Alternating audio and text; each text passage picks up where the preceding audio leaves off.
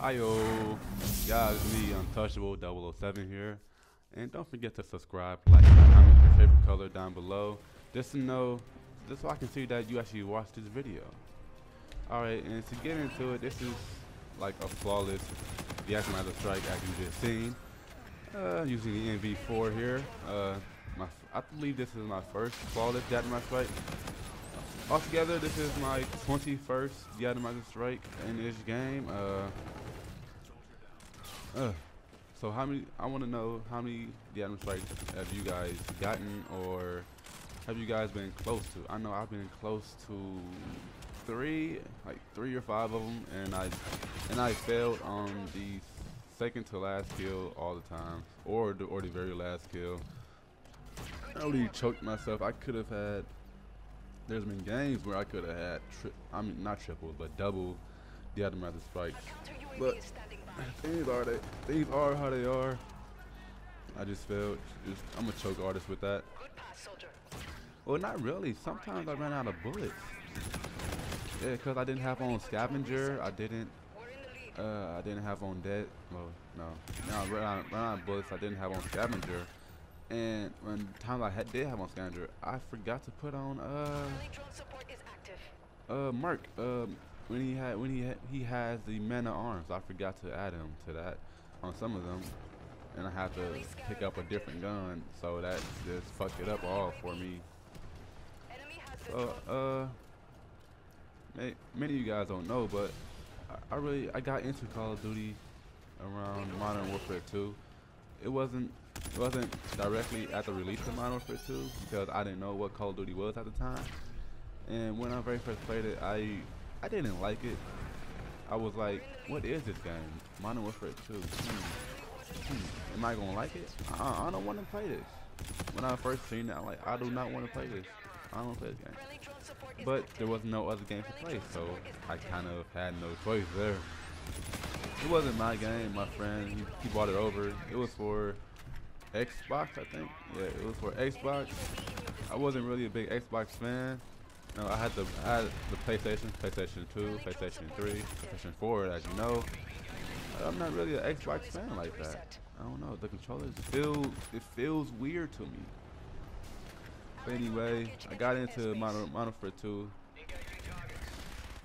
I don't know what time that came out. And so he lags here. I was scared right here. I didn't know what to do, so I had to get out there. I got into Call of Duty on Modern Warfare 2. Now Black Ops 3. First Black Ops. Black Ops was my game. That was my game where I just shine over everybody else. I wish that the way I'm recording right now, that I could have recorded back then when I was playing Black Ops. And there was this one game, I remember this so vividly. We were playing Nuketown Demolition. I don't know if it was 24/7 Nuketown or it was a regular Nuketown game, but we were playing Nuketown Demolition, and I got my highest kills ever. It was over 100, it was over 200. It was 214 and 41 deaths. Yeah, you might say 41 deaths, and that's a lot. Yeah, but I still got over 5 point KD. If I'm gonna do the KD right now. Now it was, wait, let me go to it. Hold on. It was 214 and 41 deaths. That's a 5.2. Can you guys see this? 5.2 KD. A 5.2 KD. I wish I could have recorded that, so you guys would be able to see that and how I did it. I was using the FAMAS. That was my absolute favorite gun on that game. They remade the FAMAS in Black Ops 3. Still didn't get it. I don't like the way how the supply drops are now. I wish that it was like the currency system back in Black Ops 1. It would be much easier. It really would. But the FAMAS was the absolute beast in that game. People say it was overpowered. I didn't care. That was my favorite gun. I used that gun more than any other. Black Ops 1. There have been some other good games too that I wish I would have to that I wish I would have the technology to record it and upload it to YouTube for you guys to watch and see me play and absolutely destroy the other team. Oh my God, those are some good days. Call of Duty is a real stress reliever for me. I have some stress sometimes, but I'm a type of person that doesn't like to dwell on the negative in the world, but I like to focus more time and more effort into the positive things. Black Ops 1, what game came after that? Modern Warfare 3, I think? Was it? If it was, Modern Warfare 3 was the best game for kill streaks. To me personally. I mean, this game only has 14 kill streaks, and the diamond strike is coming up right here. I got it. Yeah. Now, Modern Warfare 3 was the best game for kill streaks for me. Like, for me, I always use the top 3. And Black Ops, it was the Dogs, I believe, the Chopper Gunner, and the SR-71. You got the SR-71. The enemies lit up like a Christmas tree. You got the Chopper Gunner, but you don't use it right away.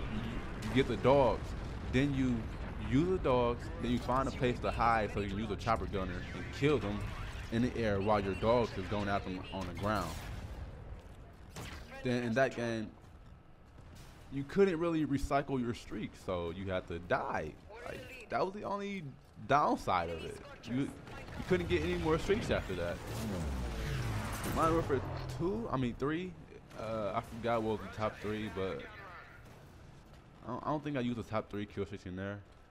I think they had the advanced UAV. I don't remember, but the AC-130, I use that sometimes. No, I'm forgetting where I'm going with this. The AC-130, that was a kill streak. The gun I used in Modern Warfare 3 was the I forgot what it was called, but it's very similar to the MV4, the ARC or AC-8, something like that. I forgot what it's called, but that's the gun I use most in in Modern Warfare 3. Now the game that came after that, what was it? What was it, Black Ops 2? I believe it was. Yeah, was it? Or was it Ghost? Oh, I think it was it was Black Ops 2. Yeah, it was Black Ops 2. Black Ops 2, used the same kill streaks, the same top 3 Dogs, the Swarm, and the Blackbird. What's it called? Yeah, it was called the Blackbird back then. Black Ops 2, they had this one gun that I used to absolutely love. Not the Honey Badger, but it's like the assault rifle, the FNL, the burst assault rifle, the single shot. I use that gun. Oh my God, 2 bullets and they're dead. I actually absolutely love that gun. Those some good days.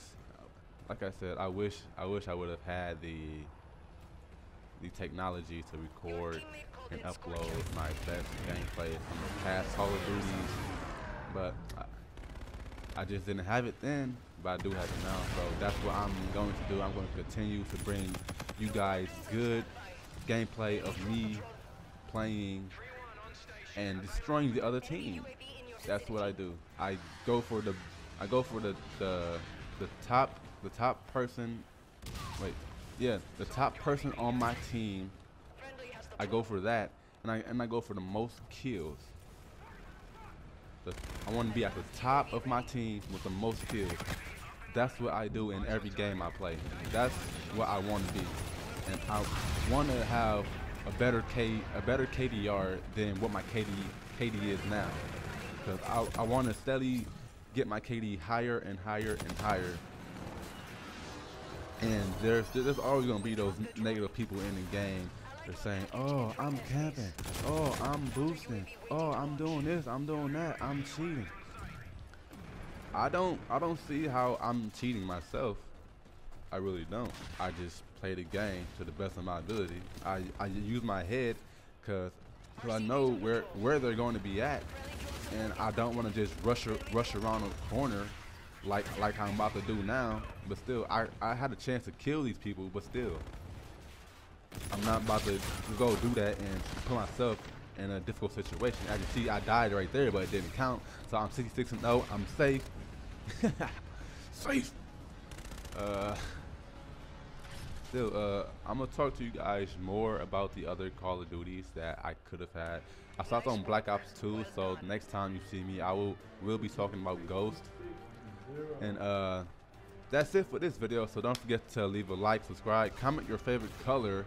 Matter of fact, comment your favorite color. Yeah, whatever. Comment your favorite color, and I will see you guys on my next video.